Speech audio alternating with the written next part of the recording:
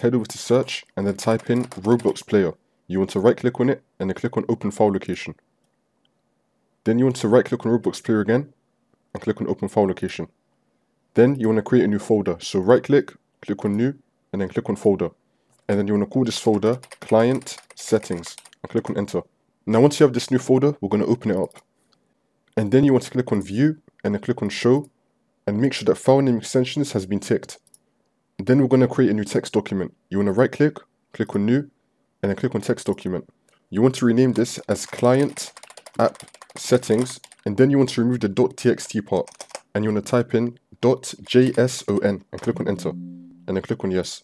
Then you want to open this up and then you have a text document here. If you open it up and then it says that you have to choose the app to open it up with, you have to select Notepad and then select Always. Then you want to paste the text, which I'll leave down below in the description. You want to make sure that you include both of these brackets as well. Just include the whole text that will be down below in the description. And then click on File and then click on Save. And now your FPS is uncapped. Every Wednesday you need to do it again because Roblox refreshes your folders with a new version.